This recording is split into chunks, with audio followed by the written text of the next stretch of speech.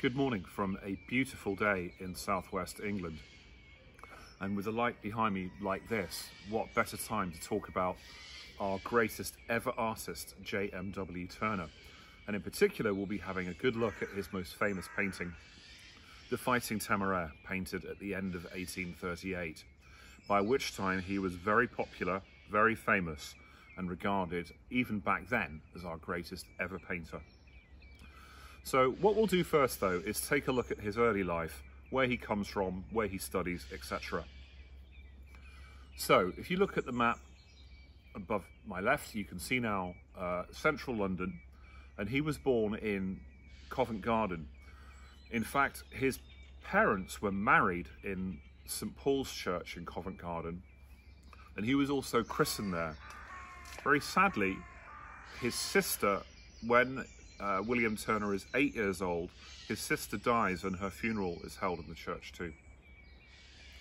But his father was a barber and a wig maker, and the boy was very close to his father. In fact, later in life, William Turner's father lived with him almost until he died.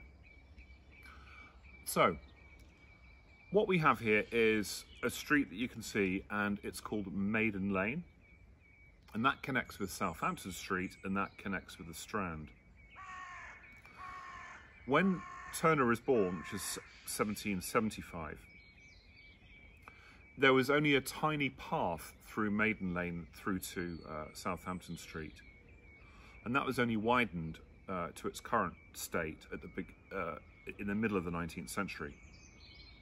Because originally, these streets were laid out in the 1630s.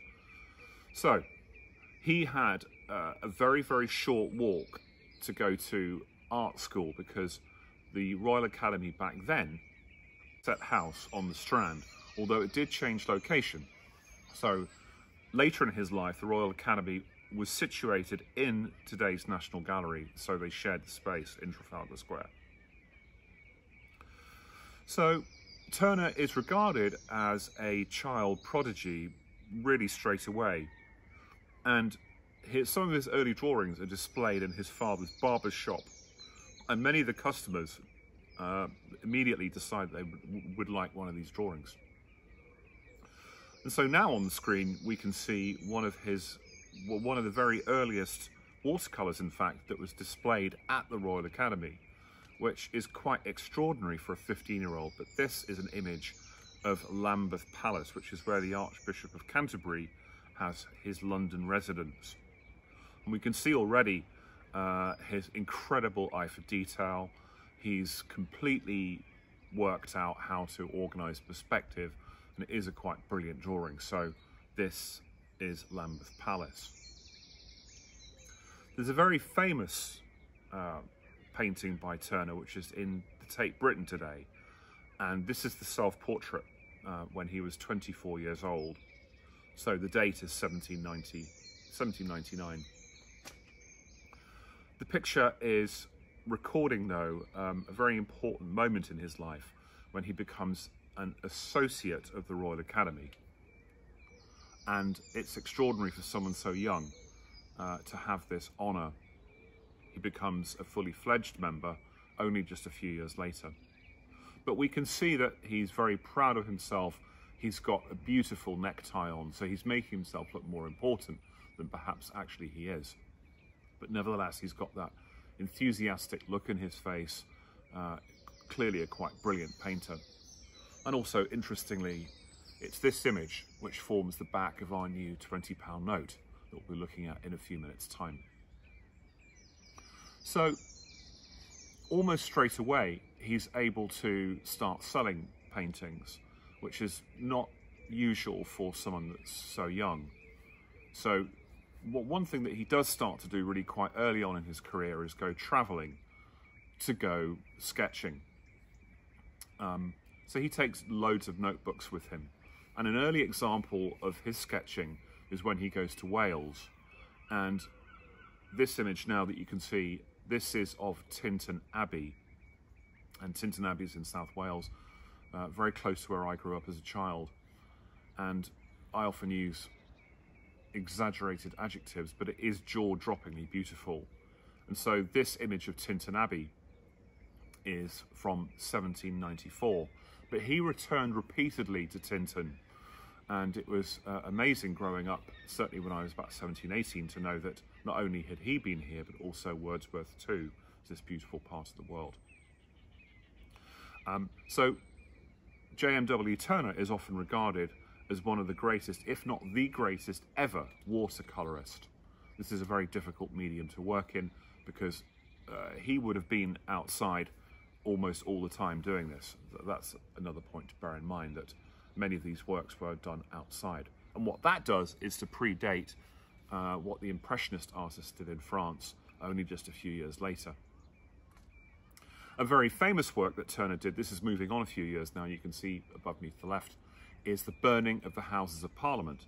This is a picture from 1834. And it's very typical of Turner. This actually is an oil painting, it's not watercolour. It's very typical of Turner because of the incredible use of light in the painting. And you can see down on the bottom left of the painting, moving up to the middle, throngs of hundreds of people that would have been there to witness this terrible event. And it's said that Turner was actually in a boat witnessing it from the River Thames. We can't be sure, but if he was, then he was taking a sketchbook with him, and typical of Turner, he would have taken that sketchbook back to his studio to have worked on the oil painting later. Now, what he'd done is he'd set up a studio actually in his house, and the studio became also a type of showroom, and from that point he was able to sell his paintings really directly from home, and that's something that not always other artists did. So now we look at the great painting itself, and what happened is that the famous ship HMS Temeraire was a warship that was directly involved in the Battle of Trafalgar in 1805, actually on my birthday, the 21st of October. And the ship was originally commissioned in 1798, and the Battle of Trafalgar represented its one and only time in combat, and the people of the United Kingdom knew exactly what this ship represented. They knew its story, so the ship itself was very famous. So it was on I think it was the 6th of September 1838, when it was dragged by a tugboat that you can see from a place called Sheerness to Rotherhithe, and it was being sold by the Royal Navy, and it was bought by a Mr. Beatson, who what would then do is he would break the ship up and sell the timber and other items from it.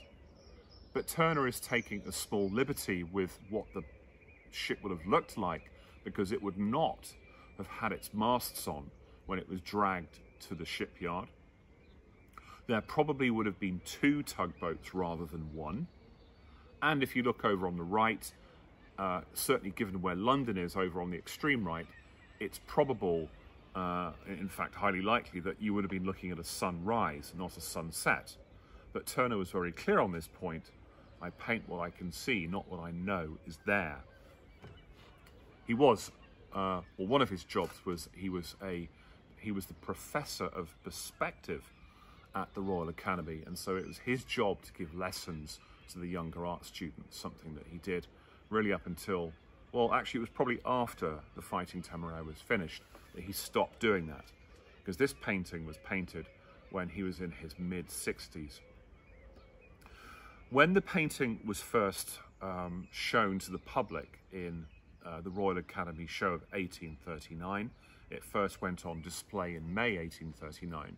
It was immediately incredibly popular with people, and some of the older sailors, Royal Navy people, were extremely emotional in front of the painting because they knew exactly what it represented. At the time, we were trying to work out how we would commemorate Admiral Horatio Lord Nelson, Britain's most successful ever combat hero, because it was just about the time that the huge monument to him was being put up in Trafalgar Square.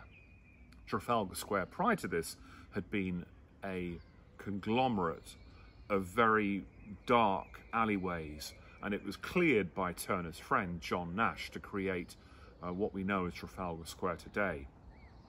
So what you have a desire to commemorate the life of Nelson, but also it was just at the start of Queen Victoria's reign in 1839, and so the country was riding on this wave of, I suppose, patriotism and pride in the country too. And this painting arrived at just the right time. So it was incredibly popular. We can see the beautiful sunset over on the right of the painting makes it so beautiful to look at. So if you go to the National Gallery today, it's a riot of different colours. Even now, the picture has been very well looked after because it spent essentially its whole life in the National Gallery. Because remember that the Royal Academy shared with the National Gallery its space for a number of years. And Turner left this painting to the nation in his will when he died in 1851. So if we look at the painting, what you can see is this beautiful ship over in the left in the distance, and it looks like a sort of ghost, and it represents the end of an era because it's the end of it's the pre-industrial revolution. After this, the ships are going to be made of iron and they're going to be driven by engines, and so it definitely does represent the end of the era. But what Turner's trying to do, he's also trying to show the future, and that's what the tugboat does, because it's driving into the future. And so from that point of view, people always assume that it's a sentimental picture, but not necessarily so. So there are different ways of reading this painting. The painting, even if you know nothing about it, is very, very popular with people even today. And as I said at the beginning of this, the painting 15 years ago topped a poll in our country as the most popular painting in the United Kingdom, and it still holds that position today. Turner himself was very attached to the painting, and he knew straight away how good it was. And so he kept it with him all his life and refused to sell it. It only ever left him once, and it went to the engraver Hogarth, not to be confused with William Hogarth, the artist. And it stayed with the engraver for several months, and it was displayed there. But Turner wrote to the engraver asking for his, he called the painting his darling, to be returned to him. He was offered a huge sum of money for the picture and refused this offer. The offer was actually about £5,000, which in today's money is about £500,000. So it was a vast sum of money. But he'd become quite wealthy during his life, and he had no need for this huge sum of money. It's strange actually that his studio and his house very much deteriorated towards the end of his life, and his housekeeper allowed the house to deteriorate in this way. We can now see a close-up actually of the tug pulling it, and you can see the water sluicing through, and the tug is almost sort of buzzing with activity. So what Turner hasn't done is literally shown what it would have looked like, because the next shot that you can now see on the screen is an artist's view of actually what the Temeraire would have looked like when it arrived in the yard just before it was broken up. And you can see on this shot here, there are no sails on it, no masts, they've all been taken down.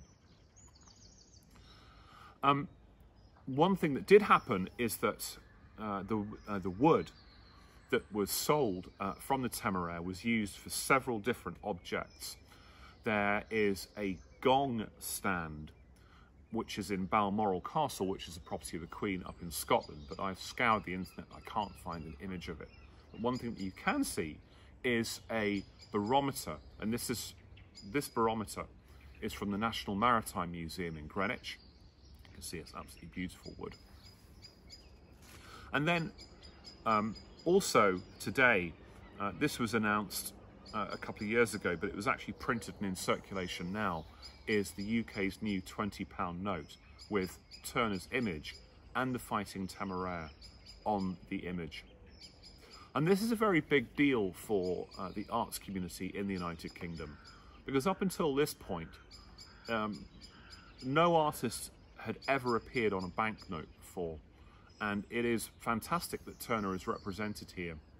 His self-portrait from 1799 is represented as the main image, and the artist who's produced this image has had to work with the original painting. And so if you get up close to the note, if you take a magnifying glass to the new £20 note, the artist has used almost like a kind of pointillist technique. So the way the face is painted is painted in a series of dots. We can see in the background the way the ship is painted. It has presented a challenge for the artist that's designed the note, because of course it's a requirement that everything is painted in purple. Now, if we look on the right-hand side of the note, next to the Queen's head, we can see a shape, and that shape there that I'm pointing out now, this is the shape. There are several different aspects of the new note that relate to Turner's life. So that shape there is the shape of the fountains in Trafalgar Square, and in the middle of that is the lighthouse at Margate. Turner spent a lot of time in Margate, and also just behind the lighthouse is the new Turner Contemporary Museum in Margate. Just above that is a sort of a tiny castellated circle, and that is the staircase at the Tate Britain Museum. And Turner had left thousands of his paintings and watercolours to the nation when he died in 1851. And they are housed at a new gallery called the Claw Gallery at the Tate Britain. The bottom left of the note, we can see a window on the note, and that is an actual window, and it represents his journeys to Tintern Abbey. And it's very similar to the great east window at Tintern Abbey. And so that's a feature of the note, which is fantastic from my point of view, given that's where I grew up. And then we can see there is a quote from Turner: "Light is therefore colour." That's written on the note. And that is from a lecture that Turner gave to the Royal Academy in 1818. And then we can see his signature. And that signature is actually from his will. And his will is part of the reason why Turner appears on the banknote. It's because he left this vast body of work to our nation. So certainly today, Turner would be regarded as I said, our greatest ever painter. He had a huge influence on the Impressionist painters from France that came a generation later. And so this ends my talk on the Fighting Temeraire, this magnificent painting in the National Gallery.